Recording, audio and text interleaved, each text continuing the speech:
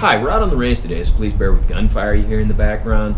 And today we're talking about lever-action rifles, specifically 30-30 and 44 Magnum.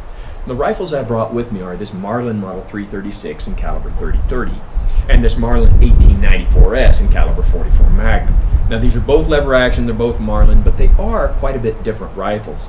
However, the most important thing for today's comparison is they both have 20-inch barrels. Rifles like this are not generally the first choice someone makes for a bench rest target rifle, and because both 30-30 and 44 Magnum ammunition can carry a fairly hefty price tag, and both of these can be loud and produce significant recoil, they're not usually someone's first choice for plinking pop cans. Rifles like this are made primarily for hunting medium-sized game like deer, and they can be and often have been a viable choice for home defense or personal protection type purposes. But the real question is, which caliber is better, 30-30 or 44 Magnum? Well, I've got both guns and I have a few different types of ammunition. Let's shoot them side by side and see if we can answer that. But I want to start with showing you a close-up of the ammunition. Now from your left to right are 9.3 by 7.2R, 7.62 by 54R, 30-06, 7.62 NATO, 30-30, 44 Magnum, 357 Magnum, 45 ACP, and 9x19. So in our lever-action rifle, even though the 30-30 and the 44 Magnum are meant to fill similar niches, they're quite different cartridges.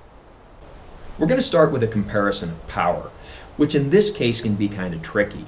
If I were comparing the power of a 30-30 and a 30-06, well, those two cartridges have the same projectile diameter, and ammunition's readily available where they'd have the same projectile weight. That's not so easy comparing 30-30 to 44 Magnum. So what I'm going to do is go with the ammunitions that I would consider to be the most common projectile weights, which for 30-30 will be a 150 or 170 grain projectile, and for 44 Magnum, 240 grain projectiles. Although I'm also going to shoot this Hornady Lever Revolution ammo, which has a 225 grain FTX projectile. So let's go to the chronograph and see what kind of numbers we get. Normally when I do chronograph testing, I make you sit through the tedious process of watching me shoot it as I call numbers off. Well, today we've got a couple of guns and several different types of ammunition, so I'm going to do all the chronograph stuff off camera. Well, we chronographed our ammunition and crunched the numbers, and there they are. Now, when you're comparing power, there's two things you go by: velocity and energy foot-pounds. Energy foot-pounds being the real bottom line. And remember, more power does not necessarily equate into more effectiveness. But with our velocities, with our 44 Magnum, we got 1,722, 1,727, 1,831, which seems like a lot more, but remember this is a 225 grain projectile compared to 240s. But with our 30-30, with our 150s, we got 2,348, 2,384, and with our 170 grain bullets, 2,181. That's a lot more. When you compare these two, the 30-30 has a velocity of 621 feet per second more than the 44 Magnum. That's a lot more. However, it achieves that with a 150 grain bullet instead of a 240, 90 grains less. That's a lot less. But when you compute the energy foot-pounds, what it comes out to is 1,836 versus 1,589. That's still 247 pounds more, which is, again, a lot more. But remember, these are just numbers on a page. How do they really translate into performance on various types of targets? Well, let's shoot these two rifles side by side and see what we can learn about that. So how will those differences in velocity affect drop at distance? Well, I'm going to start with the 30-30 and I'll shoot the upper target from 50 yards and then the lower target from 100 yards, and we'll see how much drop we have. And the ammunition I'm going to use is the Federal 150 grain. Then I'll repeat this process with the 44 and see if it has a greater amount of drop than the 30-30 did.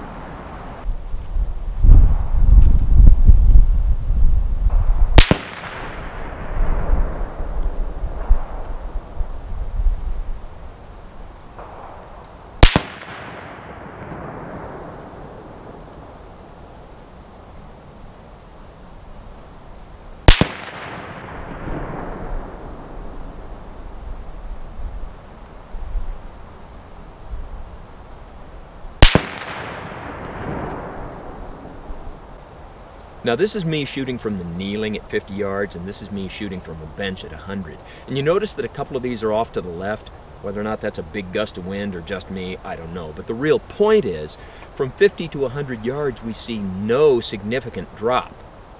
Now I'll paste up these shot holes and do the same drill from 50 and 100 yards with the 44 Magnum and see how they compare. And for 44 Magnum, I'm going to use the Winchester White Box 240 grain semi-jacketed soft point.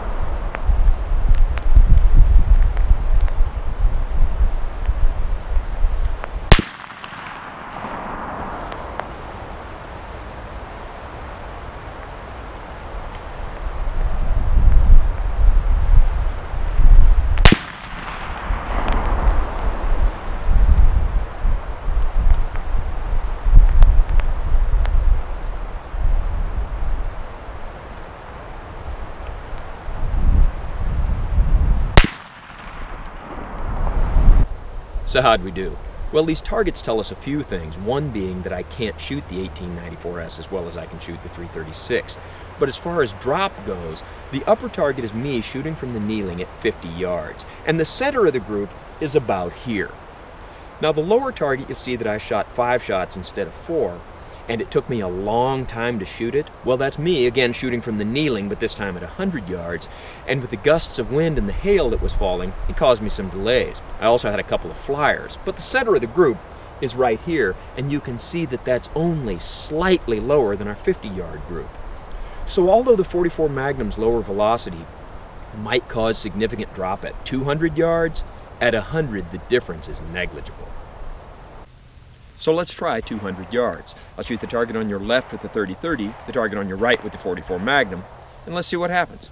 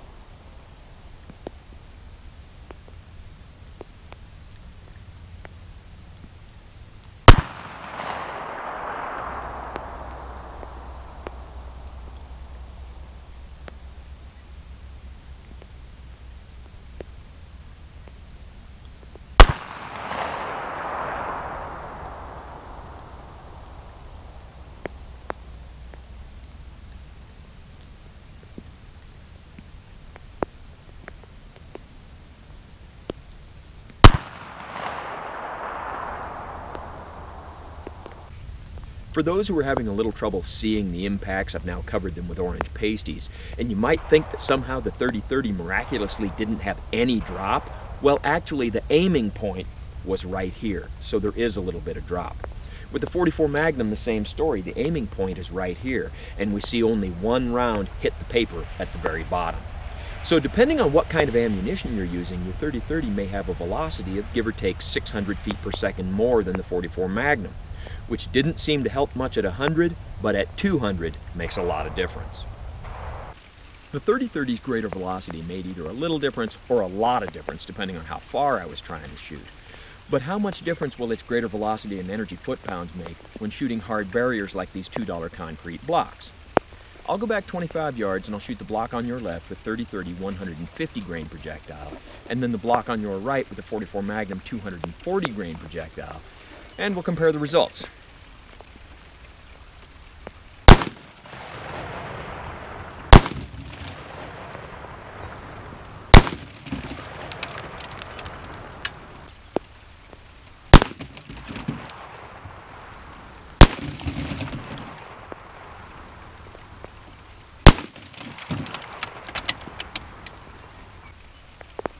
Well, from my point of view, it looked like the 44 Magnum, despite being significantly less powerful, seemed to be more effective. Let's set this up again and see if we can confirm those results.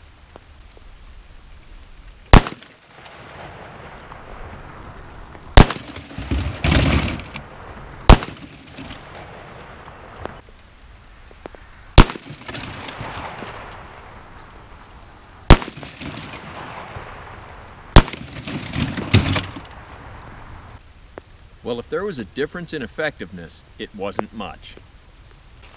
Shooting cinder blocks and all that is fun, but now it's time for the moment of truth, shooting the meat target. Most of you are familiar with this. It's leather jacket skin, followed by pork chop pectorals, followed by oranges to simulate lung tissue, more pork ribs on the back, and then behind that, as always, the new and improved high-tech fleece bullet stop. However, we're doing a slight variation on this today. This is a deer meat target, which means it has 2 layers of leather jacket to simulate skin. Deer have a fairly thick hide. And there's no pork chop pectoral. Most likely you're going to shoot a deer through the side where there isn't that much muscle. And to simulate shooting through both lungs, we have a large number of oranges to simulate lung tissue. Also, in typical deer fashion, he's going to be naked. There's not going to be any clothing over him. Now I'll go back 35 yards and I'm going to shoot this with our Federal 30-30 150 grain semi-jacketed flat nose. And let's see how we do.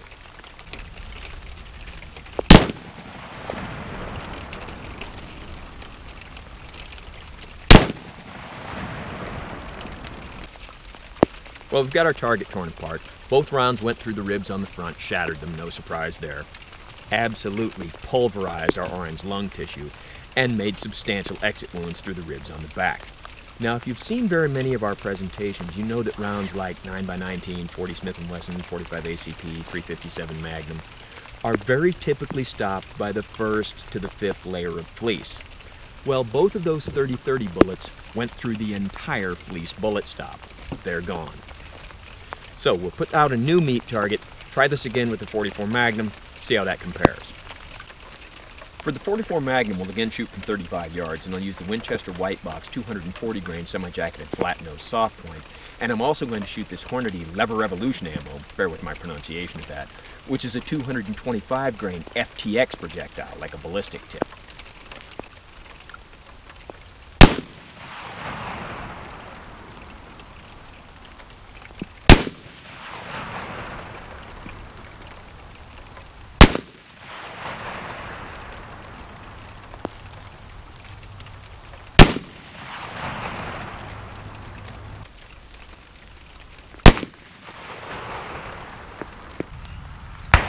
Well, you notice that I fired 5 shots instead of 2. I was using different types of ammunition. I didn't want to shoot just 1 shot of each. And I saw that one of those rounds just skimmed the edge, so I shot an additional shot to make sure it was a good center hit. And taking that into consideration, we still see a lot of damage. There's big holes in the ribs on the front, which stands to reason. The 30-30 is 30 calibers, where the 44 Magnum is 42 caliber. And so, yes, it's 42 caliber. I'll explain that in a minute. But looking at the damage we have here, we see that it just obliterated our orange lung tissue. And there's some very impressive exit holes in the ribs on the back. The soft point projectiles both went completely through the fleece bullet stop. As far as the FTX projectiles, one went through and one was stopped by the fleece bullet stop, and I'll show you a close-up of that one in a minute. Now, comparing the damage to this target as opposed to the one we shot with the 30-30, even taking into consideration it was shot 4 times, it really appears like there's more damage done to this. And here's the one FTX projectile we recovered. You can see some really good expansion, and there's the red tip of it. So what's the takeaway from all of this? Well, based on the chronograph results, we can say that the 30-30 is clearly more powerful by a significant margin. And that much greater velocity, although it didn't make much difference in terms of drop at 100 yards, made a profound difference at 200 yards. And a lot of people would say that you wouldn't really make a 200-yard shot with a rifle like this, and they may have a point, but if you were called upon to do so, with a 30-30 that's a viable option. With a 44 Magnum, if you wanted to make a 200-yard shot, you're going to have to really know your rifle and either have a rangefinder or be pretty good at estimating distance. But even though the 30-30 was more powerful, when it came to shooting the cinder blocks and the meat target, I didn't see much difference in the results. Oh, and you heard me mention that the 44 is really a 42 caliber. When you buy 44 Magnum ammunition, it's very commonly loaded with a 429, a 430, or a 431 diameter projectile, which is compressed down to a 42 as it goes through the barrel. But still, 42 is a lot bigger diameter than 30. And it looked like the 44 may have done more damage to the meat target. But in terms of which of these calibers is really better in your lever-action rifle, there's some other things to take into consideration. One is cost of ammunition. And prices may vary in different areas. But I paid $18 for this box of 20 rounds of 30-30 ammo. If I translate that into cost per 50 rounds, that's $45. As were both of these boxes of 50 rounds of 44 Magnum ammunition cost me about $38 a piece. So 44 Magnum can be less expensive.